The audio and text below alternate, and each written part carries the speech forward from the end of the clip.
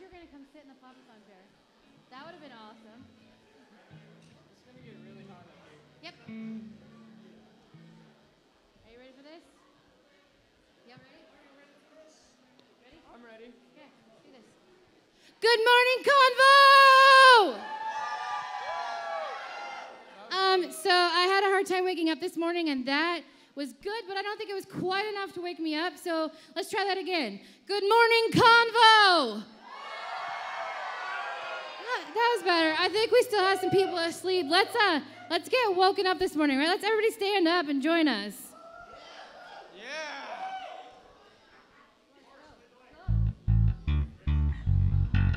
Y'all know this song, right? I feel like you do.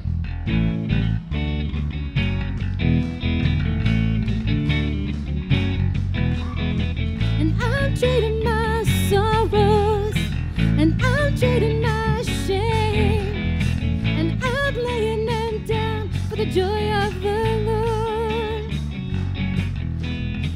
And I'm trading my sickness, and I'm trading my pain, and I'm laying them down for the joy of the Lord.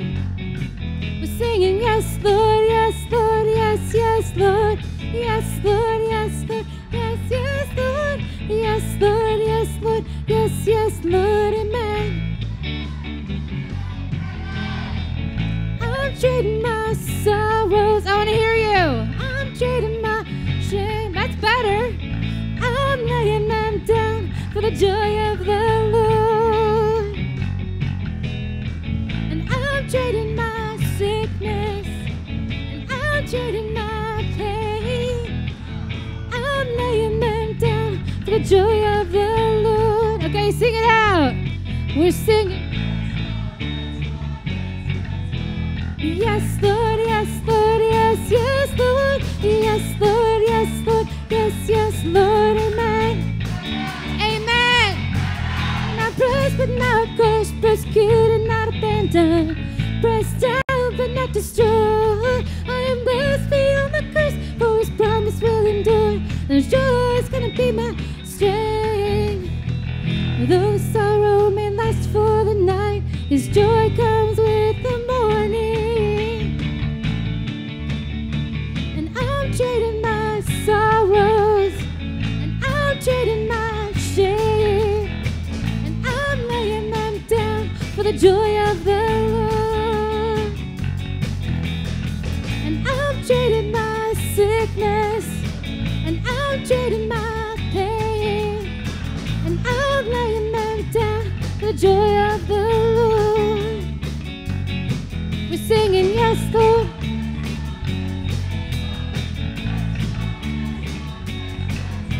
Yes, Lord, yes, Lord, yes, yes, Lord, amen.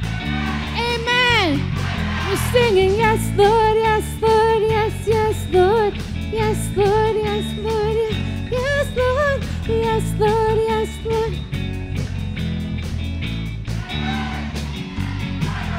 Woohoo! Woohoo! Are you awake yet? Maybe a little bit. So we have a deep love for older songs, but we thought we'd fix this one up a little bit. We hope you like it.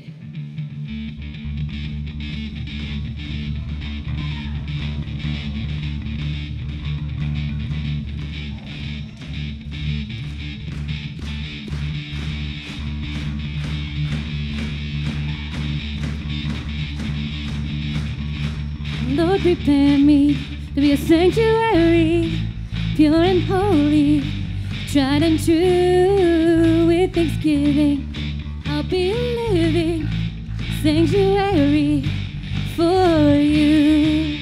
You got it? And Lord, prepare me to be a sanctuary, pure and holy, tried and true. With thanksgiving, I'll be a living sanctuary for you. Sing it out loud as you can. And Lord, prepare me to be a sanctuary, pure and holy, tried and true with Thanksgiving. I'll be living sanctuary for you. What'd you think?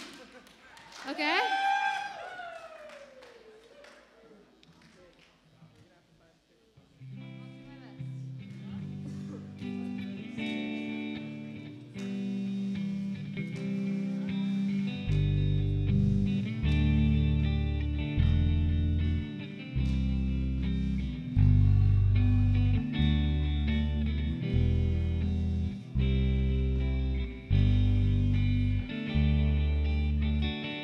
Bless the Lord, oh my soul, worship His holy name. Sing like never before. Oh my soul, I'll worship your holy name. the sun comes up, it's a new day dawning. It's time to sing your song again. Whatever may pass and whatever lies before me, let me be singing when the evening comes. And bless the Lord, oh my soul, Oh, my soul, worship His holy name. Sing like never before. Oh, my soul, I'll worship your holy name. you're rich in love and you're slow to anger. Your name is great and your heart is kind. For all your goodness I will keep on singing. 10,000 reasons for my heart to find.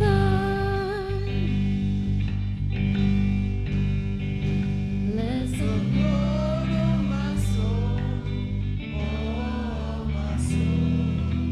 worship His holy name. Sing like never before. Oh, my soul, I'll worship your holy name. Sing out. And on that day when my strength is failing, the end draws near and my time has come, still my soul will sing your praise unending. Years and years and then forevermore.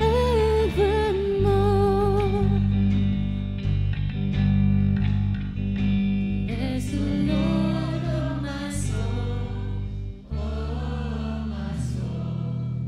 Worship His holy name. Sing like never before. Oh, my soul, I'll worship your holy name. Lord, I worship your holy name. I worship your holy name.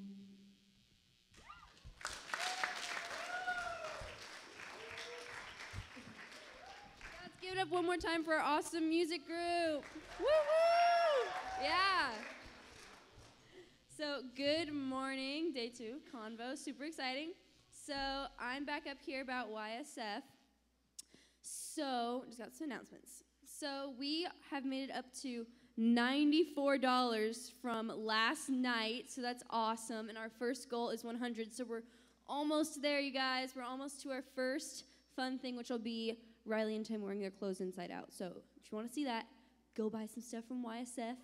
Just a reminder of the fun stuff we've got back there. We've got candy, we've got soda, we've got a bunch of fun things. Something else that we've got back there are jars, if you saw those on the table, with pictures of the CCOIM team in like pairs. And what you do is there's pebbles, and whoever has the most pebbles in their jar by the end of the weekend will get cream pied in the face. So, yeah, I know. It's pretty awesome, I'm not gonna lie. Last year, it was me and Brianna. We got cupcakes in the face. It was interesting. Don't put any and Randy in my jar. Or do. Don't. No. Or you could. Yeah, less for me, more for them. But those are 25 cents each, and that's just a really fun thing to also donate to YSF. So there's these paintings here. I did them. And they will be, so they each represent the theme for each rally this week. Questions? Oh, thanks. And so they will be silent auctioned off during the dance. So there'll be a table set up during the dance, and you can do a silent auction for those, which I think is really cool. What else? I think that's it. So thank you.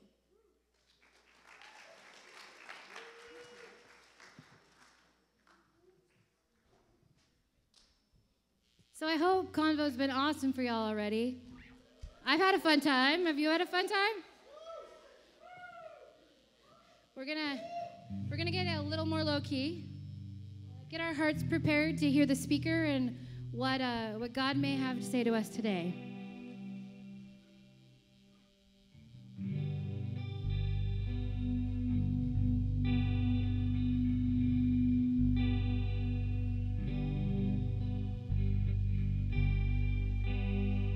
The splendor of the King, and clothed in majesty, let all the earth rejoice, and all the earth rejoice.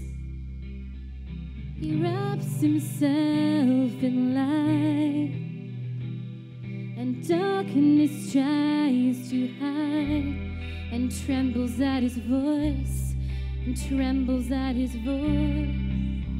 Now great is our God. Sing with me, how great is our God.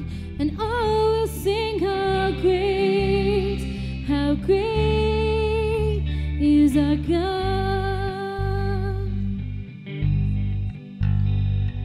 And age to age he stands, and time is in his hands, beginning and the end, beginning and the end. The Godhead, three in one, and Father, Spirit, Son, the Lion and the Lamb, the Lion and the Lamb. And how great is our God. Sing with me, how great is our God. And all will sing, how great is our God. A name above all names, and worthy of all praise. My heart will sing, how great is our God. How great is our God? And how great is our God. Sing with me, how great is our God. And all will sing, how great is our God. One more time. How great is our God. Sing with me, how great is our God. And all will sing, how great is our God. Amen.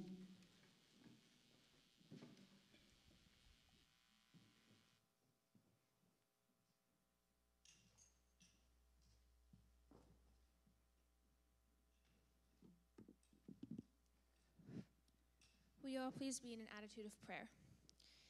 Heavenly Father, I thank you for this morning, for us all being able to gather here for Rally 2. Bless us the rest of this day and tomorrow as we go through listening to our pastor. In Jesus' name we pray, amen. The scripture for this rally is from Psalm 73. Surely God is good to Israel, to those who are pure in heart. But as for me, my feet had almost slipped. I had nearly lost my foothold, for I envied the arrogant when I saw the prosperity of the wicked. They have no struggles. Their bodies are healthy and strong, for they are free from common human burdens. They are not plagued by human ills. Therefore, pride is their necklace. They clothe themselves with violence. From their callous hearts comes iniquity. Their evil imaginations have no limits. They scoff and speak with malice. With arrogance, they threaten oppression. Their mouth lay claim to heaven, and their tongues take possession of the earth. Therefore, their people turn to them and drink up waters in abundance. They say, how would God know? Does the Most High know anything? This is what the wicked are like, always free from care. They go on amassing wealth. Sure in vain I have kept my heart pure, and I have washed my hands in innocence. All day long I have been afflicted, and in every morning brings new punishments. If I had spoken out like that, I would have betrayed your children. When I tried to understand all this, it troubled me deeply, till I entered the sanctuary of God. Then I understood their final destiny. Surely you place them slippery ground. You cast them down to ruin. How suddenly are they destroyed, completely swept away by terrors. They are like a dream when one awakes. When you arise, Lord, you will despite them as fantasies. When my heart was grieved and my spirit was embittered, I was senseless and ignorant. I was a brute beast before you. Yet I am always with you. You hold me by my right hand. You guide me with your counsel, and afterwards you will take me into glory. Whom have I in heaven but you? And earth has nothing I desire besides you. My flesh and my heart may fail, but God is the strength of my heart and my portion forever. Those who are far from you will perish. You destroy all who are unfaithful to you. But as for me, it is good to be near God. I have made the sovereign Lord my refuge. I will tell you all your deeds.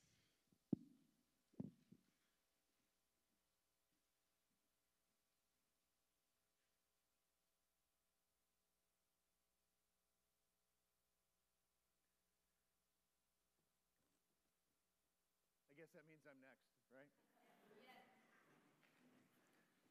Wow, there's a plethora of microphones up here. If I put these on the ground, will it freak out the sound system? Okay.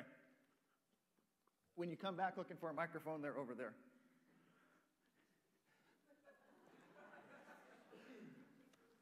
I'm on TV again. Hey, good morning, friends. Convoians. I kind of liked convicts. That was kind of good too, but convoians is, I think, the more politically correct one, right? Well, so this morning I want to talk a little bit. Let me back up just a bit. So I am typically kind of introverted. I'm not really an extrovert. I don't usually have a whole lot of friends. I typically have kind of a smaller group of friends. It's kind of unusual because I'm a pastor, so I have to talk in front of a lot of people, so people think that I'm really extroverted. But in my personal life, I'm pretty introverted. And so when I try to put myself in places where I intentionally, because it's difficult for me, meet new people. And so this is kind of one of those things where I hopefully will do that. If you see me like during dinner or something sitting by myself, please feel free to come over and say, hi, my name is whatever, and I just want to say hi, because I'd love to meet people, but I'm not really very good at it. So having said that, when you're an introvert and when you kind of are not great at making friends with lots of people, and you try to find places to do that, one of the ways that you do that is you try to introduce yourself to others. And so what I'm hoping to do this week is to kind of tell you a little bit about myself and the journey that I've been on and the things that I've kind of discovered, not only as a pastor, but as just someone who has struggled and kind of walked through this journey of faith for a while. And hopefully you all will find some connection in that story that I share with you, and we'll have some kind of a bond there, okay? So that's what my hope is, anyway, as I'm talking with you. Yesterday, Brianna mentioned that I ride motorcycles. It's something that I discovered, actually, I didn't really discover it, when I was in college and I had no money. A friend of mine had a motorcycle and I couldn't afford gas for my car, and a motorcycle got really good gas mileage, so he let me borrow his motorcycle, and I got hooked when I was in college riding motorcycles because gas was cheap then and you could go a long ways on a motorcycle. I have since I love riding motorcycles. On occasion, I race motorcycles. In fact, there's a picture that I think of me. This motorcycle is named Penny because she's copper colored, so we named her Penny, right? That's me at Spokane International Raceway. That motorcycle, I have seen 167 miles an hour on the speedometer on that motorcycle. So I race now. I'm not particularly good because I'm not particularly young anymore. And there's no one around me, so that either means I was way ahead or I was really way behind. And it was probably because I was way behind. There's nobody around me. Every now and again, I crash. Show the next picture. So that you guys, you know, on your t-shirts that you buy, you have that logo. I was kind of hoping that would be the logo but that's my left shoulder from a crash at the track. And so I say it's reinforced now, so when I crash again, it won't break again, right? Because I've got some metal in there. But every now and again, you crash, right? For me, as being you can take that off so I don't have to look at me without skin on up there. So for me, anyway, part of my life of faith revolves around the relationships that I have with other people. And some of those relationships that have been most important to me, and some of the best discussions, and some of the best heart-searching moments I've had have been outside the walls of the church, particularly with friends that I ride motorcycles with.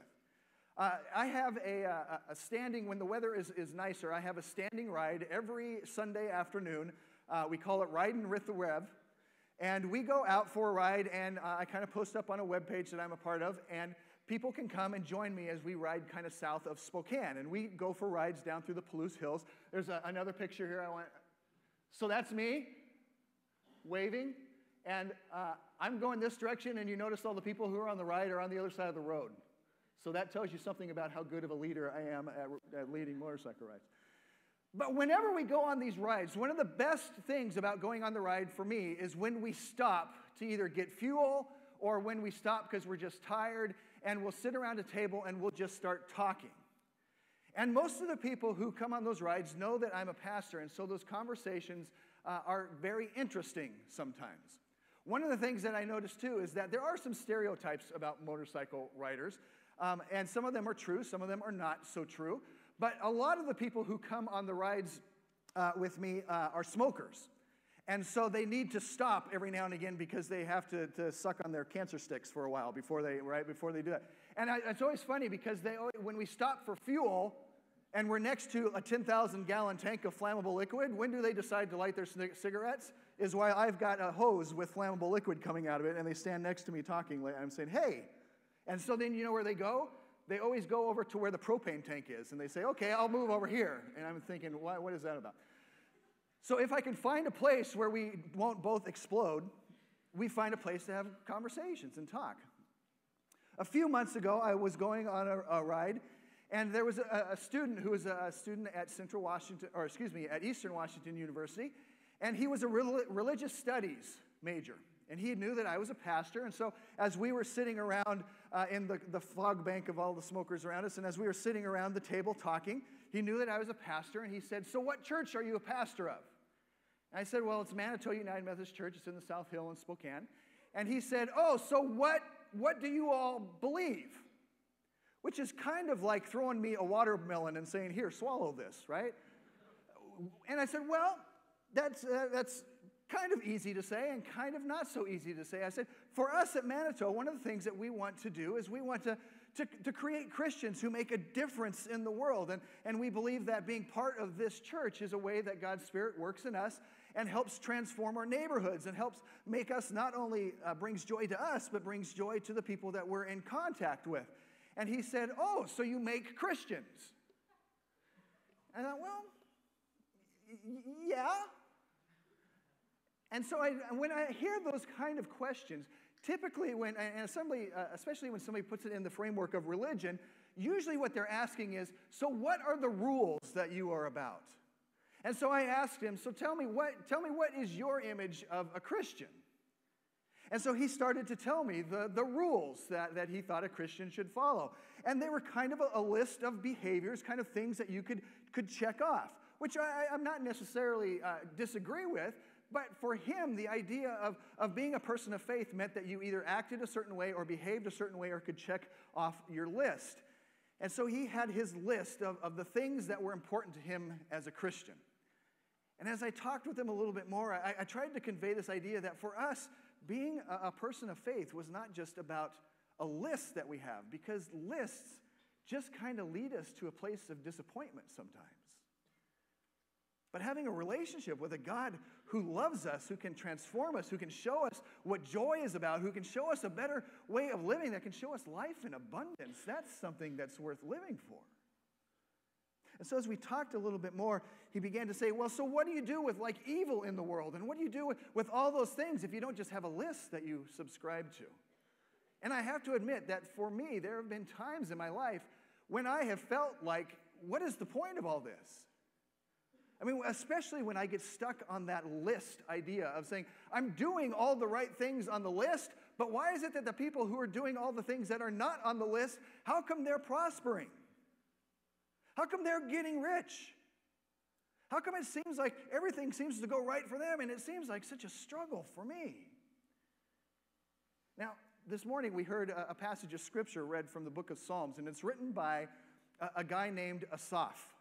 The Psalms is an interesting book for me because Psalms is a series of songs and poems. And sometimes they're written by King David, sometimes they were written by some other people. But typically, most of the Psalms are songs or poems that talk about how great God is and are kind of songs of worship or poems proclaiming the goodness of God. But the psalm that we read this morning was not one of those psalms.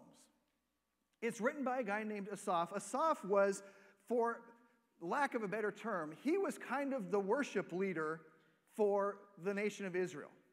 He was the one, whenever there was a celebration and everybody was getting together and they were going to spend time proclaiming the goodness of God and they were going to spend time worshiping God, the person who led them was Asaph and his family.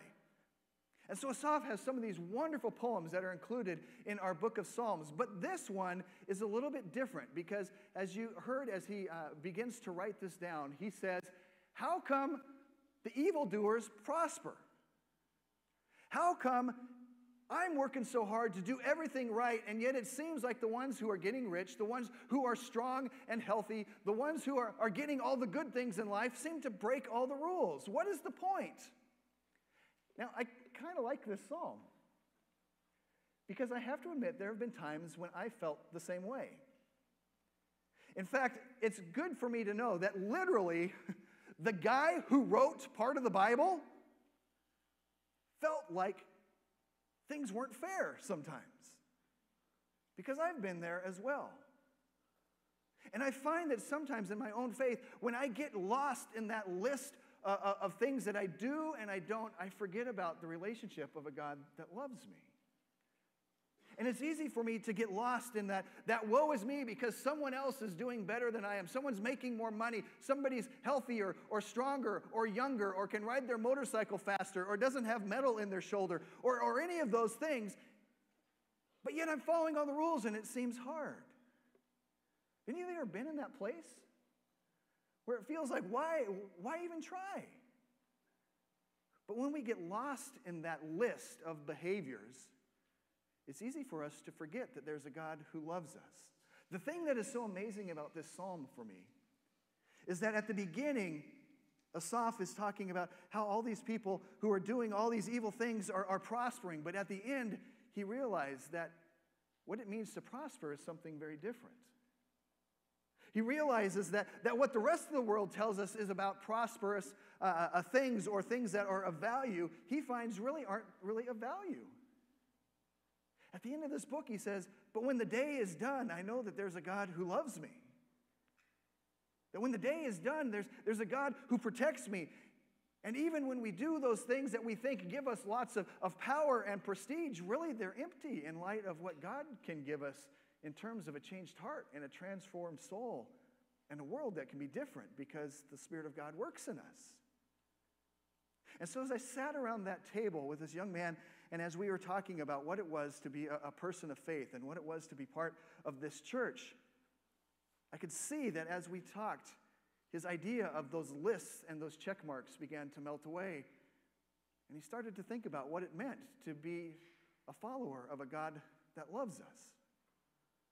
And that there's joy and there's hope in that.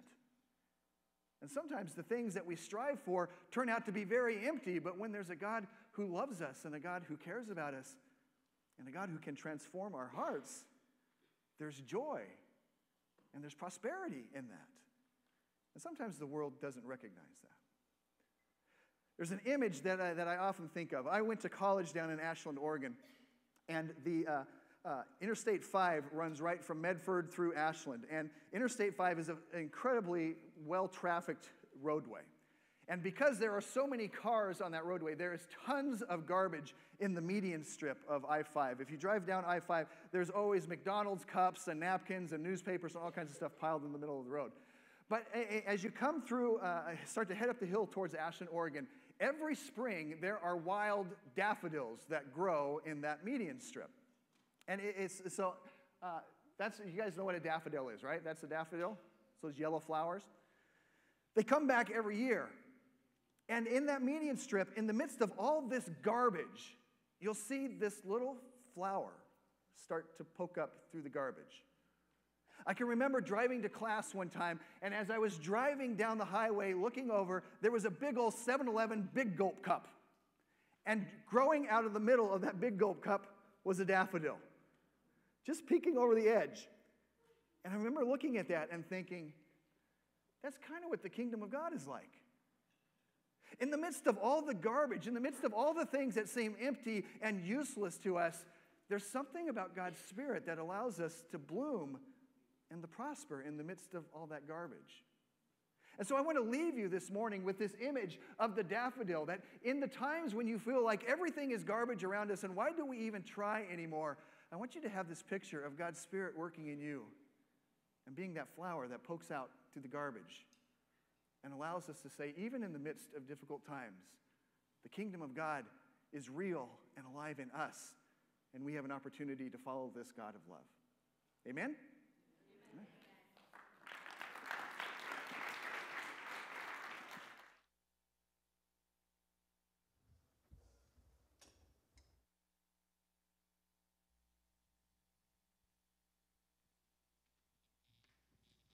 What do you think about that? I thought Mark did a great job. I love the daffodil, right? Would y'all stand with us? So you heard this song last night, so I hope it's a little more familiar to you. I want you to try to sing along with us. If it was new, or if you know it, sing out as loud as you can.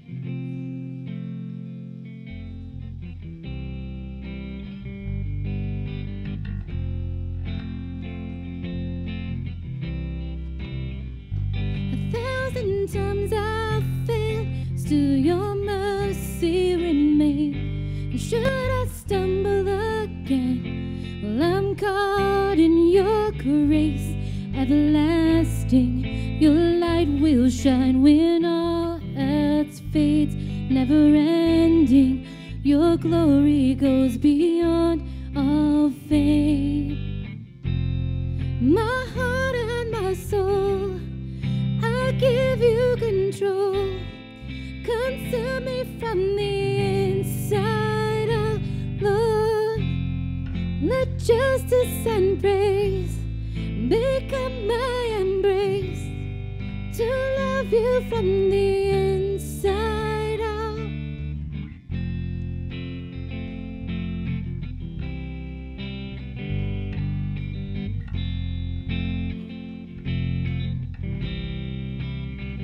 Your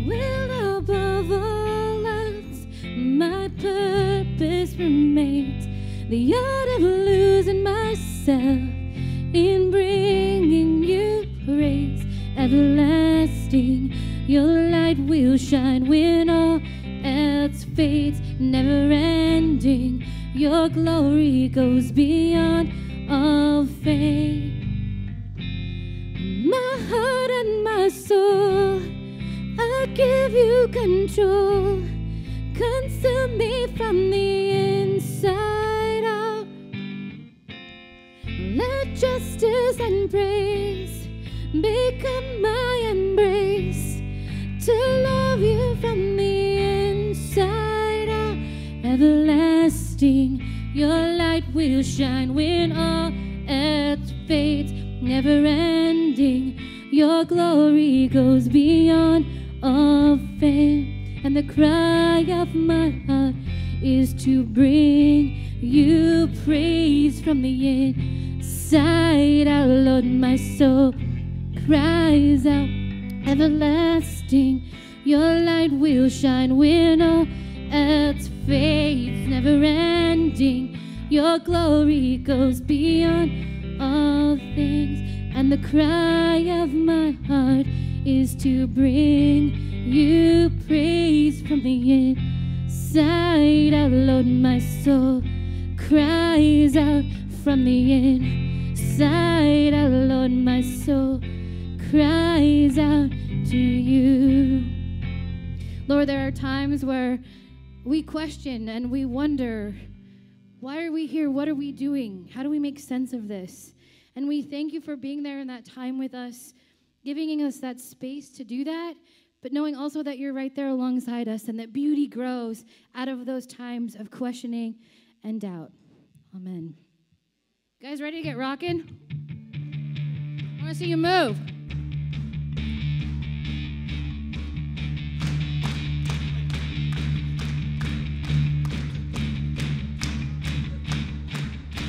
Through you the blind will see.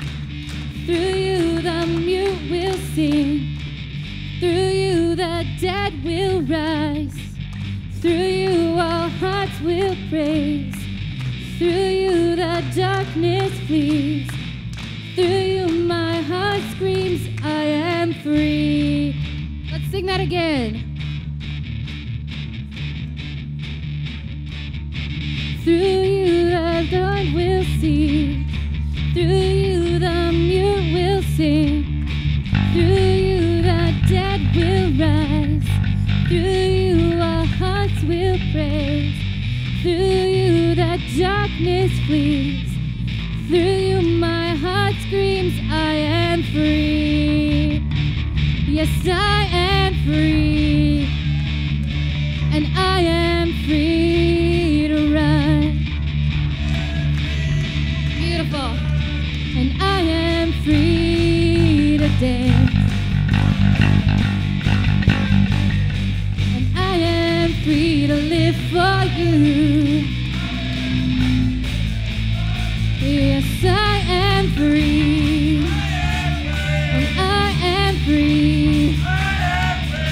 And I am free to run. And I am free to dance.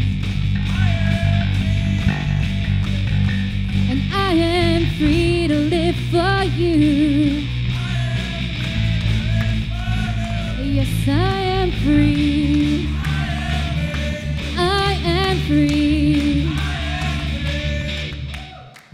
Through you the blind will see. Through you the mute will sing. I want to hear you.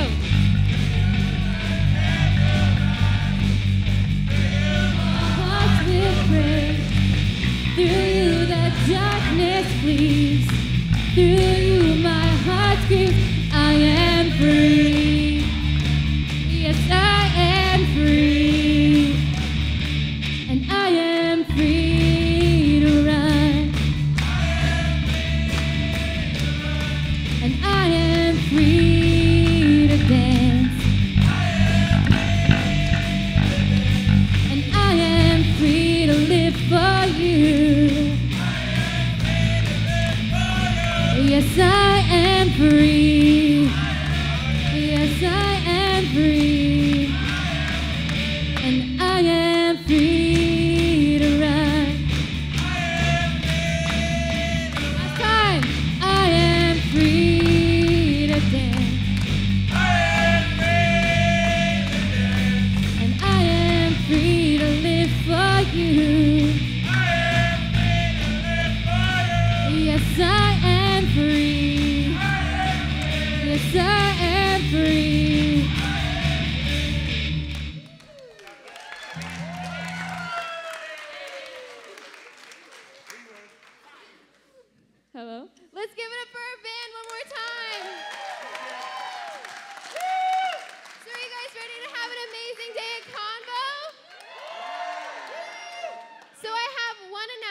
really fast, so we do have some extra t-shirts.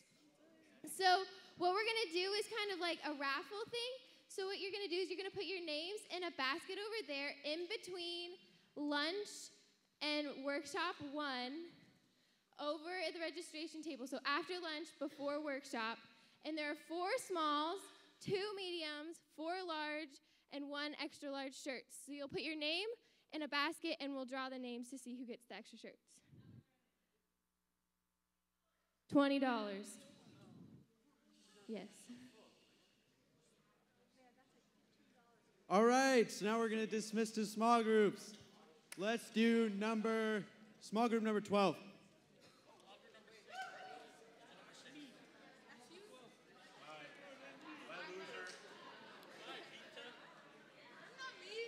Small group number 14.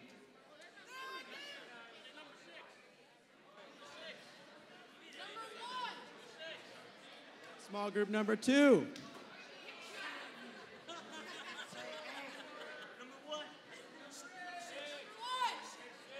Small group number 13.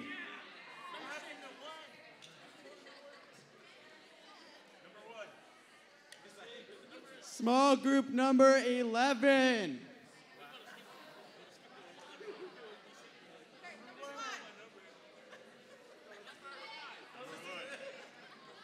Nine. There you go. 5. Oh, 5's with me, that's right. So just me right there. 4.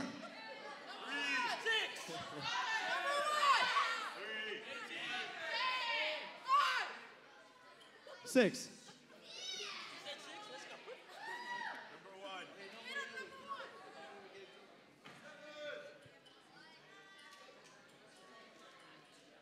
Small group number 7. Did I already call that? No? 7? Okay, 7. 8? And then whatever's left can go.